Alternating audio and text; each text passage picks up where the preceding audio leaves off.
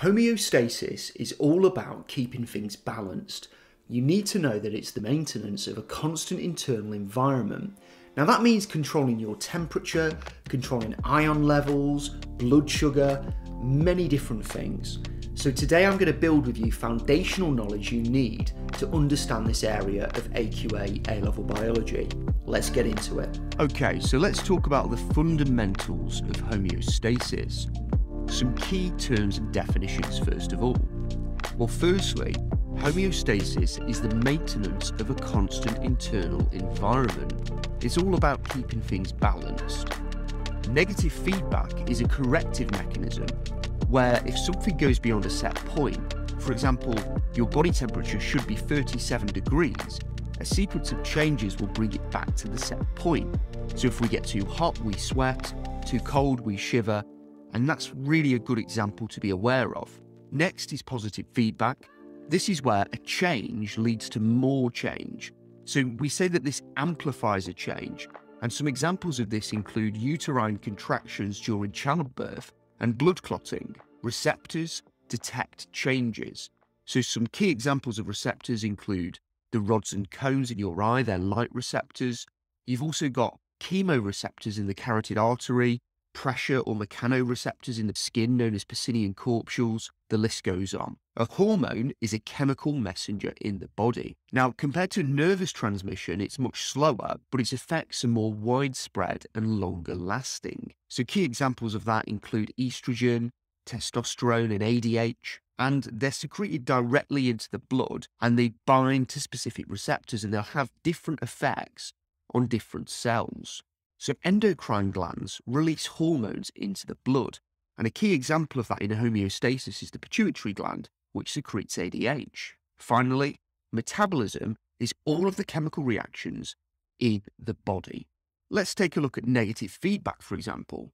So your body would be at 37 degrees and all the enzyme catalyzed reactions will be progressing at a good rate of reaction.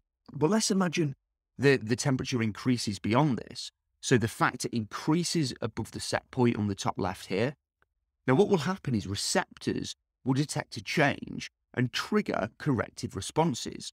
Now in the case of your temperature increasing beyond the set point, you will sweat and you'll also have vasodilation, which is where the arterioles open up, the lumen of them increases, and that means more blood flow can get to the surface and therefore you can lose more heat via sweating and via external heat loss to the environment. Now, eventually those changes should bring your temperature back to the set point, at which point sweating and vasodilation will stop. Now, let's imagine on the left-hand side, if your temperature dropped below a set point, this time receptors are going to detect a change below the set point and trigger a sequence of responses to correct that. So, for example, shivering and vasoconstriction. Now, shivering will lead to a greater rate of respiration, which will release heat at the electron transport chain. And vasoconstriction will mean that blood isn't flowing as close to the surface, so you're less likely, or you'll lose heat at a lower rate compared to if it was flowing at the surface. And again, once the factors return to the set point of 37 degrees in this case, those changes stop. So some factors that need to be controlled. You need to be aware of these 3 factors for A-level biology. Number 1, temperature. As we've just mentioned, this needs to be controlled, but why does it need to be controlled? Well, if temperatures are too high, enzymes get denatured as the particles gain heat energy, they vibrate more, and this can break hydrogen bonds, denaturing the enzyme. That will mean they can't form enzyme-substrate complexes. Now, if the temperature is too low, that's going to mean that the rate of reactions is too slow because there's not enough kinetic energy, and therefore molecules are not colliding frequently enough. So around 37 degrees is the optimum temperature for enzyme catalyzed reactions in the body. The second key variable that needs to be controlled is glucose, and we call this glucoregulation.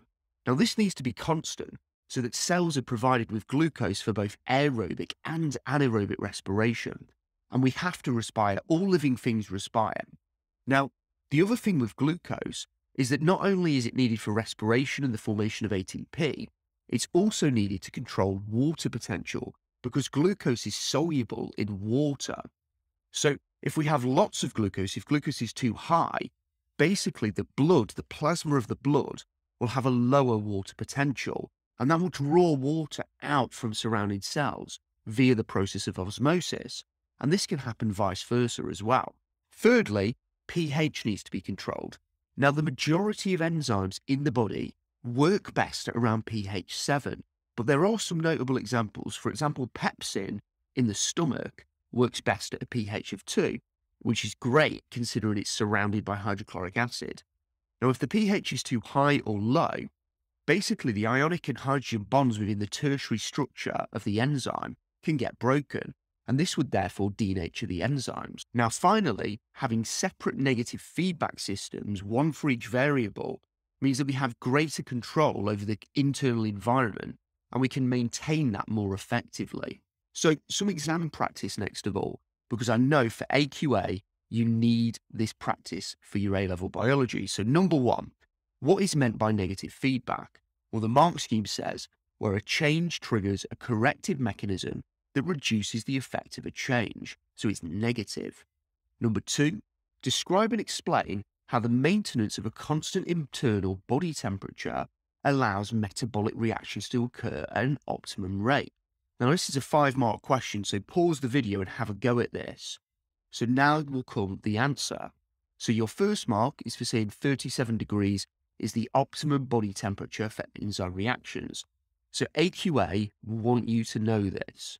Number two, if body temperatures increase above this, hydrogen bonds in the tertiary structure of enzymes will be broken, causing them to denature. So for A-level biology, you need to know about hydrogen bonds, you need to know about the tertiary structure of enzymes, and you will get asked about this if this question comes up. Number three, the rate of reaction will therefore decrease. So we've got 3 marks in the bank. Your fourth mark is for saying if the temperature is too low, molecules will have less kinetic energy. And your final mark is for saying, therefore, there will be less chance of a successful collision between enzyme and substrate and fewer enzyme-substrate complexes. So, catch me in the next video for osmoregulation, for glucoregulation, and we'll master the topic of homeostasis. I will see you in the next one.